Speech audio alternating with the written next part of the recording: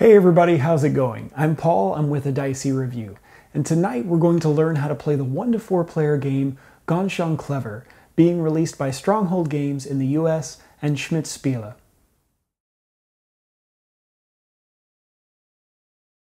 Ganz Schön Clever comes with all of the components that you see here, including a stack of score pads, 4 felt tip pins, the bottom of the game box showing a silver platter which is used during gameplay, and 6 dice.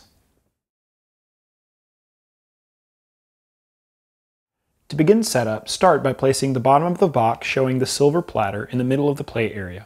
Next, give each player a score sheet and a felt tip pin. And finally, randomly determine a start player who will receive all 6 dice.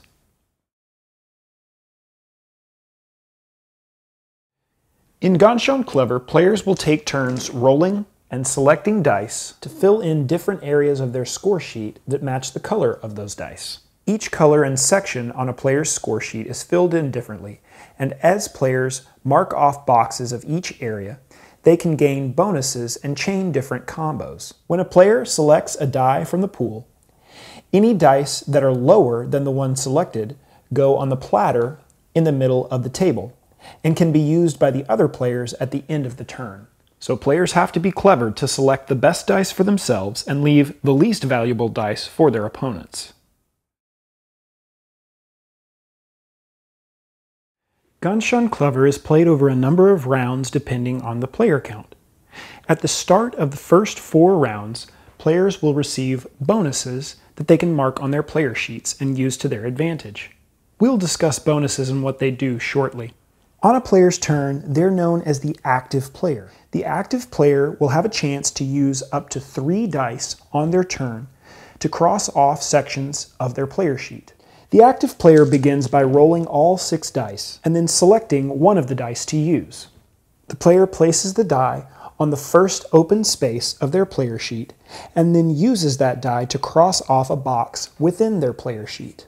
Any dice that have a lower value than the die selected are placed on the silver platter in the middle of the table for passive players to use in a moment.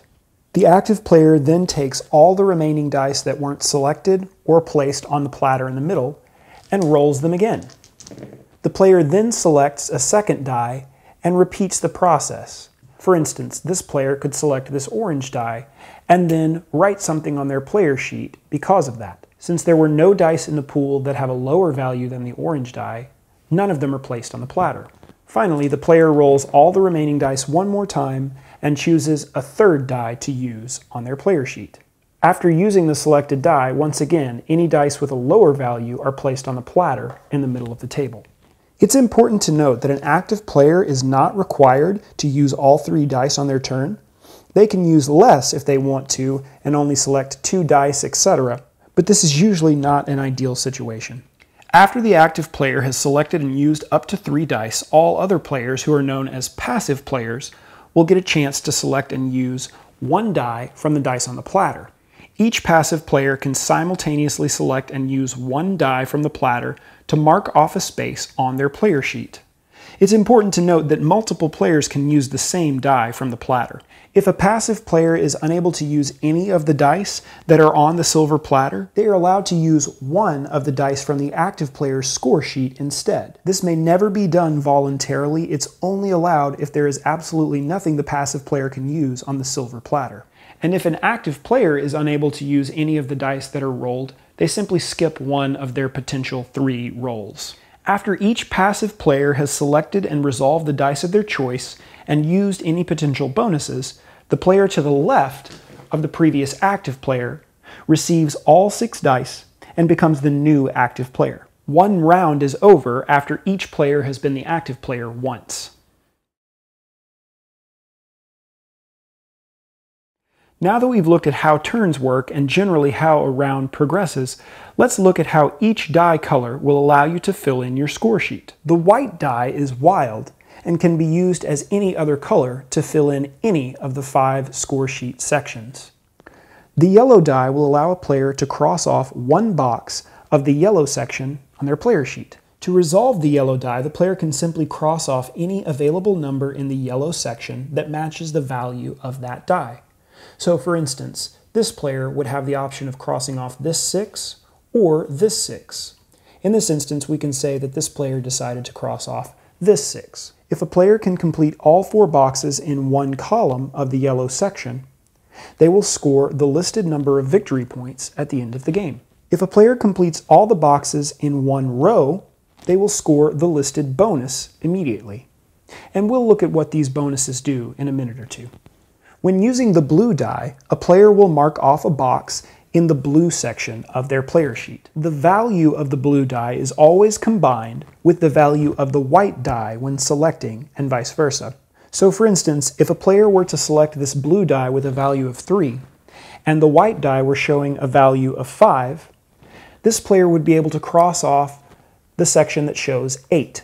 If a player selects the white die and uses it as a blue, and remember this is possible because the white die is wild, then the white and the blue value are still combined to determine the number that's crossed off. So for instance, in a future round, if a player selected this white 3 and used it as a blue, you would still combine the white 3 and the blue 3 to determine the total. So in this case, the player would be able to cross off the 6. It's important to note that these two values are always combined no matter where the dice are. So let's say, for instance, that a passive player wanted to use this blue 1 to determine the number that's crossed off in this passive player's section. They would add this blue 1 and this white 2, even though it's on a player's score sheet. This would allow a passive player to cross off a 3 in their blue section. And it's also important to note that since the wild die can be used as blue, a player can cross off 2 boxes of their blue section per turn, if they are able to and wish to do so. Because, for instance, this player could select this blue 1 and make it a 3 on their player sheet, and then use this white 3 on another roll and combine it with the blue to cross off the blue 4 of their player sheet. Players will score points at the end of the game for the total number of blue boxes that they have checked off. The victory points earned are listed here. So for instance, if a player has crossed off 7 boxes within the blue section, they would score 22 victory points. And it's also important to note that if a player completes a column or completes a row, they will unlock the listed bonus. And once again, we'll discuss what these bonuses do in a moment. If a player uses the green die, they can mark off a number in the green line of their player sheet. Players must start with the leftmost number and then work their way to the right. The players aren't allowed to skip spaces as they proceed to the right. For each space that they cross off, a player must have a value that is equal to or greater the number that is shown. So for instance, the third box on the green line requires a die with a value of 3 or greater. If a player used this green 4 on their turn, they would be allowed to cross off this green 3. This is possible because this 4 has a value that is equal to or greater than 3. Players will score points at the end of the game for how far along this line they've progressed. For instance, if the player has crossed off this box, they would unlock 28 points at game's end. And once again, just like with any other section, if a player is able to cross off the boxes showing a listed bonus, they will immediately gain that bonus. Players can use the orange die to write down numbers within the orange line. They have to start with the leftmost space and then proceed to the right, just like with the green line.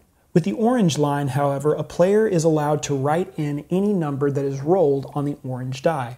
There's no restriction. So for instance, a player would be allowed to utilize this die if they wished and simply write a 4 in the next box. Once again, since they wrote it above a bonus, they would immediately gain that listed bonus. There are some spaces that have multipliers printed within the box. If a number is written here, it's multiplied by that amount and the new total is written instead. So for instance, if a player used this orange 4 but wrote it in this box, they would simply write 8. At the end of the game, the players will add together all of the numbers that are written on the orange line and score that many points. The last die to look at is the purple die. When using a purple die, a player is able to fill in numbers in the purple spaces, similar to the orange line. Players have to start off with the leftmost space and then proceed to the right without skipping spaces, just like the orange and green lines. It's important to note with the purple line, however, that each number written must be higher than the number to the left of that box. So for instance, the only number that a player could fill in to the right of this 5 would be a 6. There is one exception to the rule, however. If a 6 is written in a box, the line is reset, and you can place any number to the right of that 6. So for example, to the right of this 6, a player could write a 1, 2, 3, 4, or 5. So let's say, for instance, this player used this 4 and wrote that here. They would gain the listed bonus immediately. And it's now important that the line's rules now apply again. So the only number available to be filled in to the right of this 4 are a 5 or a 6. At the end of the game, the player will add up all the numbers written in the purple line and score that many points, just like with the orange line. Now that we've looked at all the dice and how they interact with your score sheet, let's look at what the unlocked bonuses will do for a player. There are 2 bonus actions that can be unlocked during the game. They can be used immediately after being unlocked, or they can be saved for a later turn or even a later round. When a player unlocks one of the bonus actions, they should circle the next available space that matches that action in the action row. So for instance, at the beginning of round 1, each player is able to unlock one reroll bonus action. So at the start of round 1, every player would circle the first available space on the reroll line. If a player uses one of their circled actions, they should cross out the circled box to show that that action has been used. So let's start off by looking at the reroll bonus action and what it will do for a player. The reroll action can only be used by the active player. After the active player rolls the dice, either for the first, second, or third time, they're allowed to cross off a reroll bonus if they wish to reroll all of the available dice. It's important to note that only dice in the available dice pool can be rerolled in this way. So for instance, when using a reroll action, the dice that are on a player sheet or on the silver platter are not rerolled. The next bonus action is the extra die action. At the start of round 2, every player is allowed to circle one extra die bonus. When using this bonus, an extra die can be selected. It's important to note that this bonus action can only be performed at the end of a round, meaning after the active player has regularly assigned all of their dice or after a passive player has chosen a die from the silver platter. With this bonus action, a player can choose any of the 6 dice, even dice that the active player has taken and used, or even dice that the player just took with their regular action. Players are able to use the selected die one more time. So let's say, for instance, that this player on their turn had used the white 6 as an orange to gain 12 points, and then used the purple 5 to write this number on the purple line. They could, if they wanted to, cross off their first extra die bonus action to use this white 6 as a purple.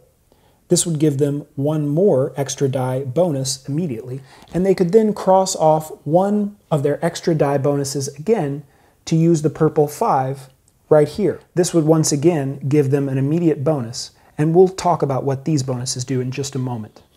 It's important to note that players can use multiple additional die actions during a single round, but each die can only be copied once using this bonus. So in our previous example, we've used the white die for its bonus once, and we're unable to cross off and use it again. We'd have to select one of the different dice, for instance, the purple that we chose. Now that we've looked at the bonus actions, let's look at the bonuses that you can unlock that relate to the different color sections. If a player unlocks a bonus showing a particular section color and an X, this means that the player is able to immediately cross off any box within that colored section. So for instance, if a player unlocked this bonus, they could cross off any box in the yellow section that they want. They can do this immediately. This may trigger additional bonuses that they can once again use immediately. This same rule applies with any other color. So for instance, if a player unlocks this bonus with the green section showing an X, they're simply allowed to cross off the next number on the green line regardless of its value. The same holds true with this blue bonus. The player would be able to unlock any available number in the blue section. If a specific number is listed with the bonus that's unlocked, the player must write in the shown number. So for instance, if a player unlocks this bonus, they would be allowed to write a 5 on the next open space of the orange line. It is important to note, however, that with these orange bonuses, if a player fills in one of the multiplier spaces, they still multiply that number. So for instance, if a player were to write this 5 here, it would be worth 10. And in a similar fashion, if a player unlocks a purple bonus showing a 6, they simply write a 6 in the next available purple space. At the beginning of the 4th round, each player will be able to choose a bonus, and they have an either-or option. They can either use the X bonus to cross out one box in any of the sections where you simply cross out a number. Or they could choose to use the 6 bonus to write a 6 in either the orange or the purple lines. The last bonus to talk about are foxes. If a player unlocks one of the fox bonuses, this will give them a potential benefit at the end of the game, and we'll discuss exactly how this bonus works during scoring. The game will be over after the last active player has finished their turn in the final round, depending on the player count. So for instance, in a 4-player game, the game will end after round 4. In a 3-player game, the game will end after round 3. And in a solo or 2-player game, the game will end after round 6. A player can flip over their score sheet to see the listed score template on the back. To total their score, a player will write down the total that they've achieved within each section, starting with the yellow. So for instance, in our example, the player has completed 2 columns, giving them a total of 20 points. In the blue column, the player has crossed off 6 boxes, meaning they would score 16 points. In the green line, the player has crossed off the space that shows the 36, so this player would gain 36 points for their green score. On the orange line, the player has scored a total of 46 points. This is the sum of all the written numbers. On the purple line, the player has scored a total of 37 points. In this particular example, this player has reached the bonus space showing 3 different foxes. Each fox that's unlocked will score the player points equal to their lowest scoring section. So for instance, each unlocked fox for this player 1 will give this player 16 points. Since the player has unlocked 3 foxes, they multiply 3 times 16 for 48 total points. So after adding all these points together, this player would score 203. The player who has the highest total wins. And if there's a tie, the player with the highest score in an individual area breaks the tie. If that doesn't break the tie, then the victory is shared. Alright everyone, thanks so much for watching. That was our video. We hope that it was helpful and we hope that it was informative. If you still have any questions about how to play the game, please comment below or email us directly at thedicey.review@gmail.com. If you'd like to hear more from the Dicey Review, please consider checking out the Dicey Review podcast. It can be found on iTunes, Stitcher, TuneIn, SoundCloud, pretty much any podcasting app. You can read our written reviews at thedicey.review.com and make sure and connect with us on social media or by visiting our Board Game Geek Guild. Thanks so much for watching, and until next time, we'll see you at the table.